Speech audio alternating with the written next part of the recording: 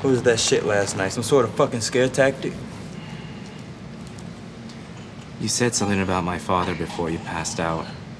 What was it? I don't know. What was it? I was kind of drugged at the time. Don't test me, Sergeant. I could have killed you. I didn't. You didn't, because you can't. I've had time to think about this, Morgan. I don't fit that code you were talking about, do I? First, I thought the butcher was only going after criminals because nobody gives a damn about what happens to them. But now I think you have a conscience. Of course I have a conscience. I left you a place to shit, didn't I?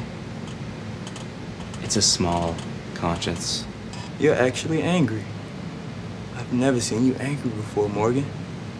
This is good. I might live to see out this goddamn cabin after all. What did you say about Harry? I believe the word whack job was involved. Oh yeah. Is that what you're worried about, man? I guess it'd bother me too if it was my old man. Sergeant?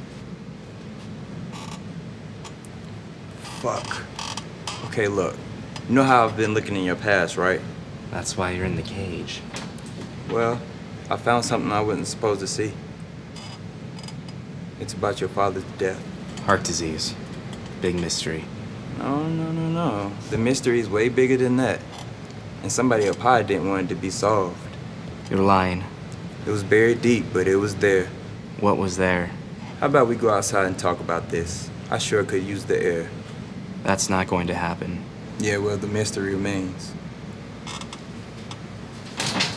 I'm sure Special Ops taught you to rattle your captor, but I should warn you, Sergeant. You can't play on my feelings. I don't have any. Oh, really? Who's lying now?